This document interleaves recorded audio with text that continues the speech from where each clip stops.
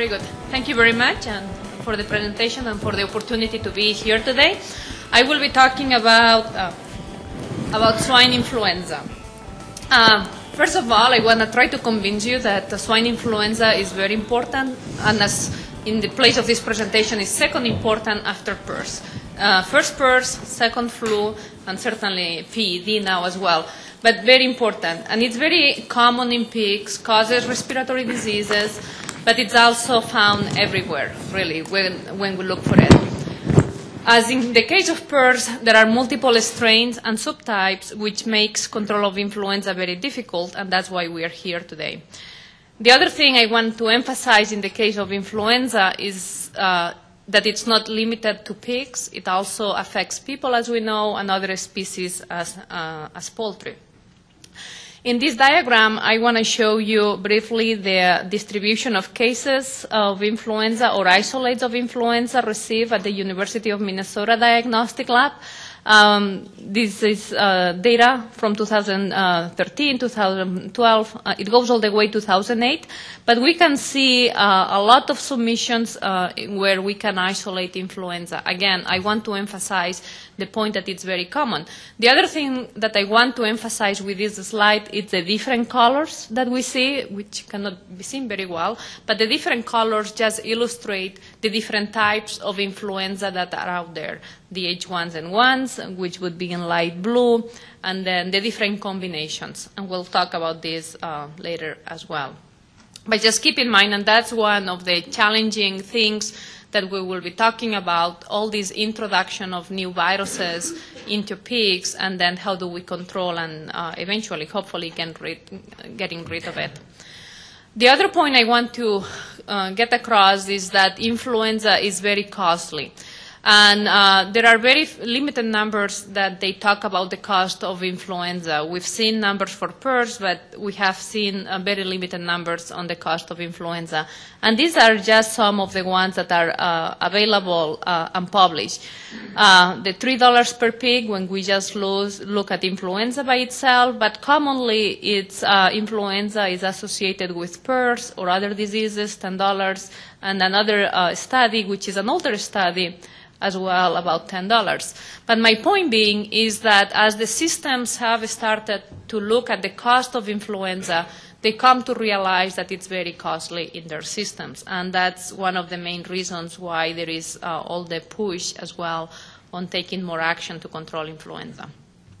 So what's the current state? And I want to show some take-home messages and things that I want you to remember after the session today, based on the research that we are doing at the University of Minnesota, some of the things that we are learning. The first thing, and here, again, we're trying to understand where are all these viruses, how do we get rid of the viruses, and what happens. The first point is that the gills that come in and the wing pigs can be a source of influenza virus. Okay? So in a study that we are completing at the university, we found that 11% in this study, monitoring 5 farms for a year, over 12% of the gills can be positive. Okay? Again, it doesn't seem like a large number, but if it's an ongoing number, that is enough to introduce new viruses in the populations. At the same time, oops, sorry about that. Okay.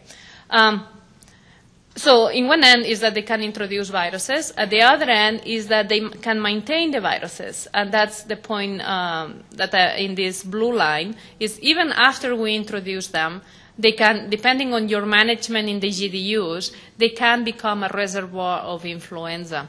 Okay? And then I'm mentioning this because as a producer, things that you can do has to do with isolating the gills and testing, which we will talk about later. But the point that I really want to emphasize is that the role of the piglets. Okay? The piglets, prior to weaning, in particular those piglets at the end, that week before weaning, they are one of the most important and less recognized source of influenza virus in the populations. And I think that's where we have to put the effort. We've done several studies to show that. That's one. This is another one that we just published. That again, farms, even though clinically we may not see anything, no cough or anything. The piglets, just prior to weaning, that last week, that's where influenza stays. But how important is that weaned pig population? So we did a testing in 52 farms. That's the work of Dr. Matt Allerson when he was doing his PhD at the university. He monitored work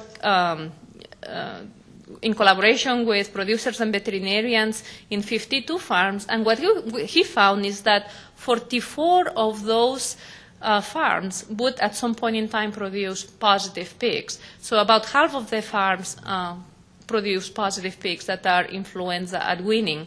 Okay? And then the distribution of the samplings would vary, but a significant number of groups that are weaned, they were producing positive pigs. Okay? And then an interesting case as well, finding, and this is the actual breakdown for each of the farms, and in green means that the results, that farm was negative, and in red is the farm were positive. So we have cases in which maybe there was just one testing at the farm being positive, but other farms, they were positive every month that we would test. Again, this speaks about the role of this population in spreading, in maintaining influenza in the sow farms, but then in spreading the influenza when we wean the pigs off-site. Okay? It's hard to read in this slide, but so we subtype, we characterize the different influenza viruses in those populations, but the encouraging thing, at least in the sow farms, is that once they get infected with a type, we didn't see a lot of variation, at least during those 6 months. So when they are infected with a type of influenza, they remain infected with that type of influenza. So from a prevention point of view, or thinking in terms of what vaccine to use, that should help to select, okay? Which is a different scenario on what we see in the post-weaning.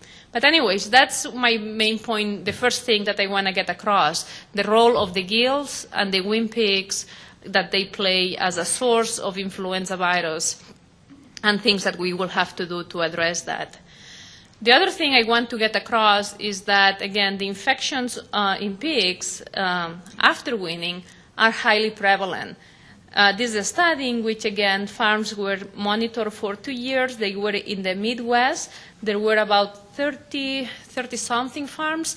And then 90% of these farms were positive at some point in time during those 2 years. So why prevalent? Okay? Only 10% they were negative. Okay? So again, that just illustrates how frequent influenza was found after weaning. And then here we see a distribution throughout the year, and we see basically that we could find influenza every single month when we were looking for it. A lot of groups were negative, which is illustrated in green, but many, they were still positive. But again, influenza is just not a seasonal infection that we just see it in the fall, in the spring. If we look for the viruses, it's there year-round, even if we don't see clinical signs. The most telling slide, though, that illustrates what happened in those road to finish populations is actually summarized in this slide. Each dot represents every time that a sample was taken. And in black means the results were negative. So the samples were taken, but they were negative. But in color, it shows that there was virus, and then the different colors show that the virus was different every time. So we have scenarios in which, like in here, this farm in particular, let's say in this third testing was yellow, it was H1N1, 2 months later it was pink, what H1N2, and so on, and it changes. Okay? And that really, really is the challenge of influenza, all these new variants, because one of the things that influenza virus does, it likes to mix and match and then come up with new viruses when the virus reassort together. Okay? So that's what we see. We see this potpourri of viruses, in particular in the grow-finish populations. Okay? Which, that's the challenge of influenza, and that's where we see the cost of the infections when it comes down to mortality and delayed growth and the feed conversion. The other thing we see is that the infections in these groups can be prolonged, okay? And I'm talking about the growing pigs. We used to believe that influenza would come in a farm, and then it would, everybody would get infected at the same time. We would hear cough, and then a week later, pretty much the infection would be gone. So what we've shown, actually, it's not the case. The viruses like to stay there longer than we thought they would be. And this is just to illustrate this. This is a a win-to-finish population in which, when we look for the virus, let's say just taking samples from the nasal swabs from pigs, we basically found that for the first 3 weeks, it's in blue. But then when we use oral fluids, like it's in this case, we could actually find the virus up to 70 days. Again, and those are populations in which there is no other sources of virus. So that means that the virus is there, and it's there, or it might be there in low quantity, and we just have to be looking for it. Something similar, in which this is a study funded by the National Pork Board, in which we went and we want to understand why is that these viruses stay there for so long. And actually, in this case, we were monitoring over 100 pigs on a weekly basis individually. So we would take nasal swabs on a weekly basis. And what we can see is actually we have spikes of infection. Like, for example, in this case, 80 pigs of 120, it's, what is that, about 60, 70% of pigs positive at once. So that's a lot of virus coming out from these populations. I will not show you the data that we have as well on aerosol transmission, but this is a virus that when the pigs get infected, they produce a lot of virus, and then they shed a lot and infects others. But my point here that I want to illustrate is that even in the same population, even though the pigs might be already infected once, there is a significant proportion of animals that they might be reinfected in the same finishing site. So even though they went through influenza one time, they might go through influenza again 8 weeks later, okay? And right now we're trying to sort it out here, whether it's new strains or just slightly different strains or similar strains that are already in the population. Again, in terms of to illustrate how difficult it is. But the point as well that I want to drive home is that even for these long periods of time, there is a very low proportion of pigs, maybe 1 to 2% of the pigs, that will remain positive. And those will be the ones that they will be, if you ship them somewhere else to another farm or population, those will be the ones that they will move the viruses around. Okay? So infection in groups can be prolonged. The last but not least, and this is like as well a big elephant in a room, is the role of people. Traditionally, from a public health perspective, we have always thought that the pigs are a source of viruses for the people, and we can be. I mean, sick pigs can be a source of viruses for people. But interestingly enough, here, people also represent a source of virus for the pigs, which, again, we have to be very concerned about it. And there are many actual studies now that show that the people, the flu viruses that are found in people, first are found in people and then eventually they make it to the pigs. And that contributes to the level of diversity that we find in pigs. We saw that very clearly when it happened in 2009, the H1N1 pandemic virus that, again, infected people would infect pigs. And there are multiple reports on other types of viruses like DH3s and 2s and another combination of viruses. And then this is one that we have to recognize. And then also the fact that not all the strains are transmitted equally.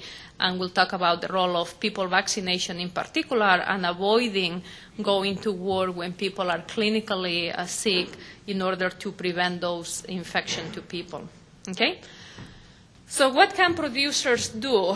One of the things we can do, and I didn't actually put it on the slides, thinking in terms of the gills. I mentioned before gills can be a source of viruses. So the role of isolating the animals in isolation units or quarantine units and monitor for influenza and keeping them long enough that by the time you bring them in, they don't bring virus. So using oral fluids or different testing schemes, that's one of the things to do.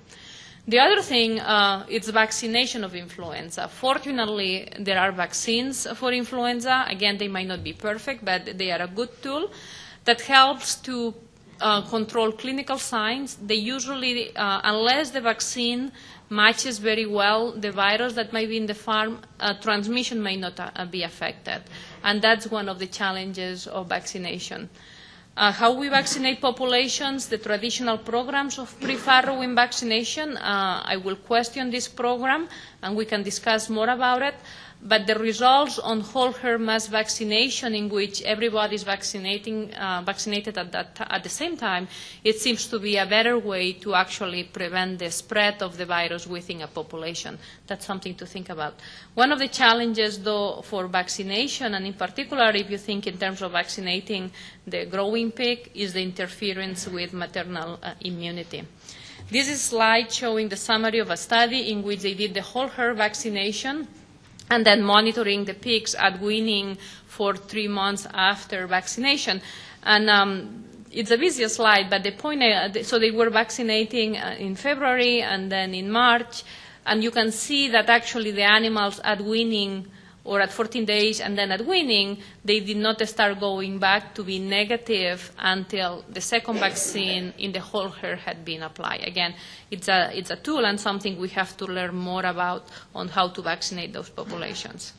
I would like to convince you that for flu, we are behind PRRS in what it's understanding epidemiology and control of influenza, and we have to take also a PRRS-like approach. And what I mean by that is that we do need to understand where the viruses come from, okay? Because one advantage is in the case of influenza, different than PRRS, is that the viruses will die out fairly easily as long as we don't introduce many more viruses. So we have to understand that better. So understanding what happened at the sow farms, at the gills, and then at the sow farms, it's the point number one, in my opinion, to produce that negative peaks at weaning, and then to minimize the amount of viruses that we see in the post-weaning.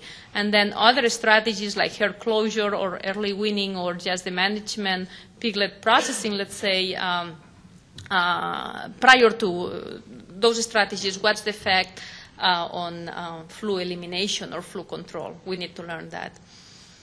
I mentioned before the role of people, and I would like to emphasize the implementation of seasonal vaccination in farm personnel. I mean, again, and this is particularly important when there are new strains, in humans. The vaccines get updated, so there are those years in which the vaccine viruses don't match very well with what might be circulating. So those are really the years where we are at risk of introducing new viruses in pigs, just because workers might be shedding viruses. So emphasizing seasonal vaccination on farm personnel is very important, as well as avoiding going to work if people feel sick and they have confirmed influenza. So all what you can do, and then also wearing gloves or personal protective equipment, is things that we cannot underestimate that we can do on the day-to-day. Okay? So what needs to be done? Of course, the better vaccines, but I will leave that to the vaccine companies to do that.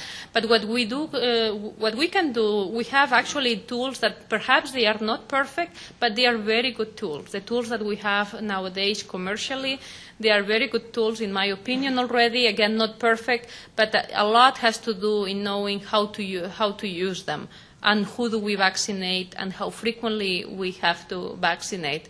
So we need more work on that. And understanding better all this new strain introduction and how the viruses transmit and move within farms and between farms, we need to understand that better. and then see what biosecurity programs will be helpful on preventing new viruses introductions. Okay, so with that, I think we can move forward. But I want to convince you that influenza is a very important disease because it is. It's very costly. I know control can be very frustrating, but I look forward to the discussion today to help out. So thank you.